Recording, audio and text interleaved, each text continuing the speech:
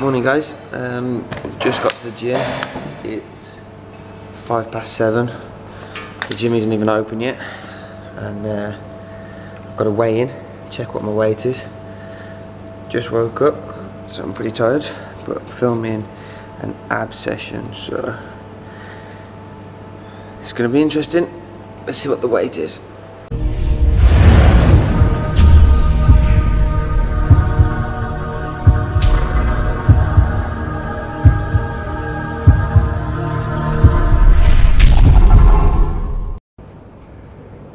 There we go. 1 second, wait for it to come on. 193 pounds exactly. Body fat's coming down, muscles going up. Water is up as well. Good results. Well, it's been a while since I've done an instructional video, but we're here at the gym. It's nice and early, so time to get down to work. Today we're going to be working the abs. Alright, so it's time to get down to business. Now, generally when I train my abs, I always try and work with the lower portion first and then try and focus more on the upper portion second, just because if I don't stimulate the lower portion first, when I go to do my top side of my abs, I generally don't feel it as much, okay? I won't be able to get a good contraction in my lower portion or stimulate my lower portion after I've done my upper portion as well. One of the biggest common misconceptions there is out there is that you can separate between your lower and your upper abs, okay? You can't, they're all one connected muscle. You've got the linear elbow obviously separating, which gives the 6 or sometimes 8 effect in your abs, but they're actually all one muscle, okay? So you want to make sure that you're stimulating more the lower portion to begin with, because then when you move on to the upper portion, you've worked everything rather than the other way around, okay? The other thing then I like to do is get the obliques in. Okay, I'll finish with like a static hold. Just love to start some planks in, some ab wheel rollouts.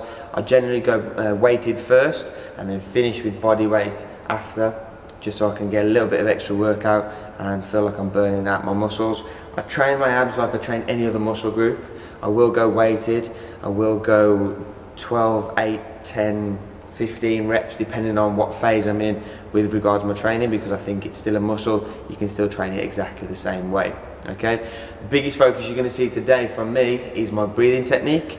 If I was to do this for 50 times, I'm not really going to feel it, whereas if I contract, breathe, and then squeeze, you can see everything's contracting here, okay, rather than just this.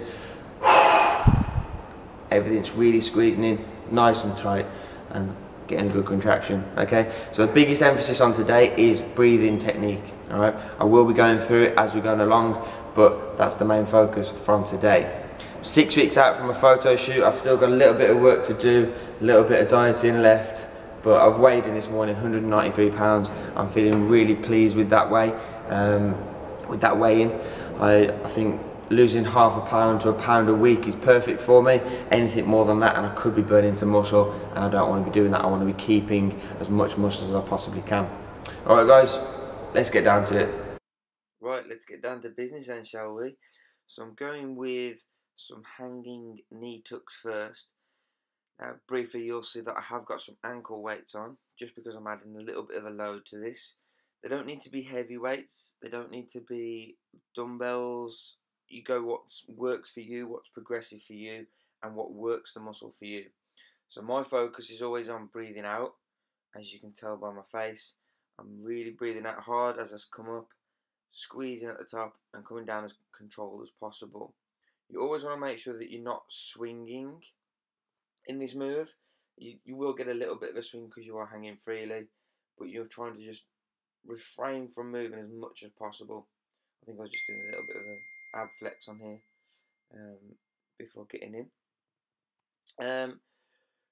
With this move, for me personally, I always focus on just timing rather than anything else. I don't want to be forcing it. I'm just trying to get my knees up as high as I can, going back down nice and controlled. I've been quite blessed recently because the gym is allowing me to do a lot more videoing, a lot more filming. I did get in the gym really early for this video. I think I was in the gym at just after 7 o'clock, so an hour before the gym actually opened. Next we're going to some, naming this exercise, weighted reverse crunches with a rope. There we go, that's my naming of this exercise. Once again, focus on breathing out, crunching down. It doesn't need to be a massive move, so you don't have to worry about going all the way back up to the top so you're out straight. Just do notice that I'm not pulling the weight down with my hands and my arms.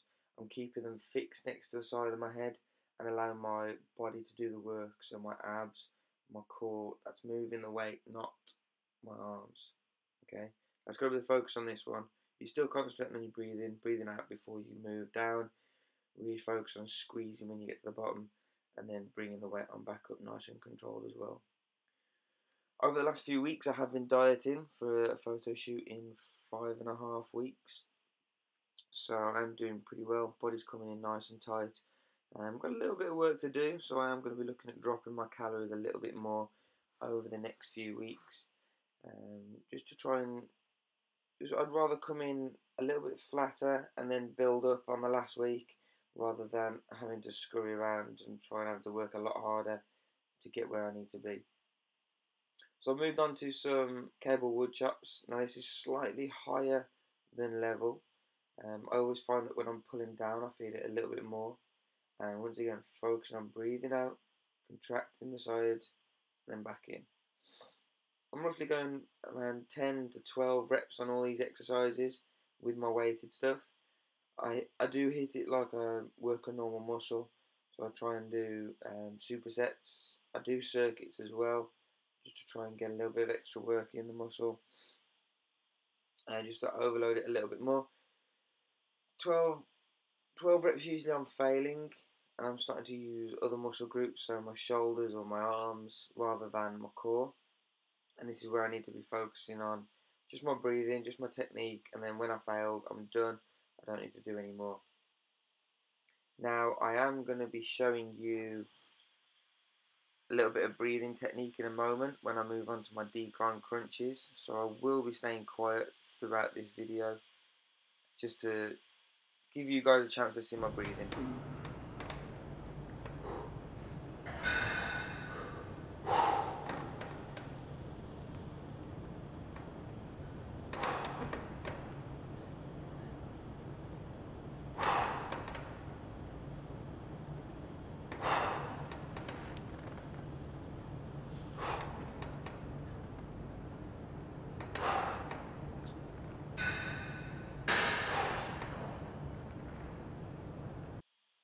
So I hope you could see there, making sure I breathe out when I'm coming up, breathing in when I'm going back down.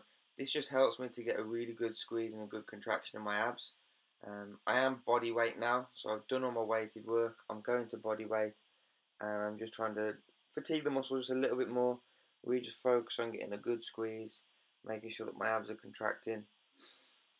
On the decline crunches, I was going for 10 to 15 reps, just trying to force it as many as I can, but not lose form. That's the main focus on this. Main emphasis is keeping my form throughout. Straight from there I went on to some toe touches, but I didn't move my arms out of the way. I didn't want them to be in the way. I'd rather you guys see that my abs are contracting, my core is staying nice and tight, and everything's working in that area.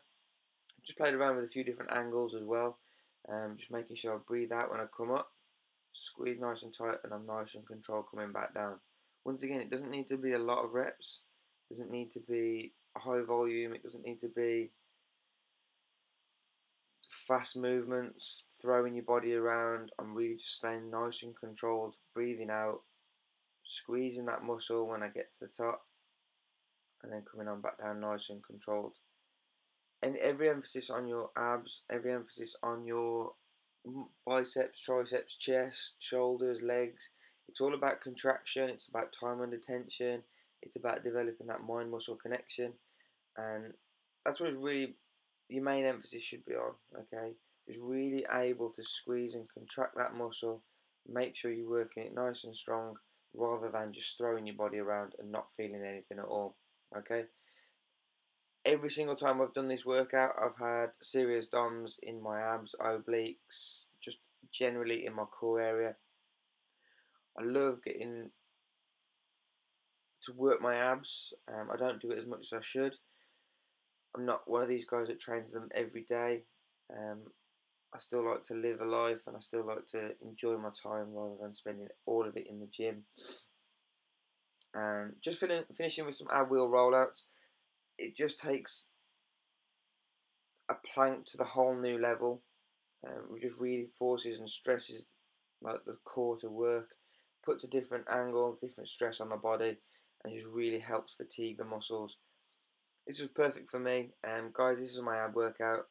If you have any questions, please go ahead and post them underneath. Subscribe to the channel because I really do appreciate you sticking around and watching my feedback. And I'll speak to you guys real soon with a new workout.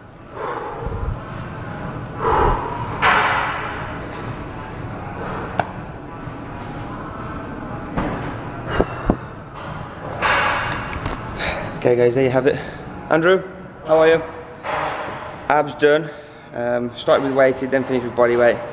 Finished with an ab wheel rollout as well. Really felt it this morning. A little bit different to how I would normally go because I normally do it in a circuit, but focusing one exercise at a time really put a little bit more emphasis on the muscle that I was trying to work. Right, see you later guys.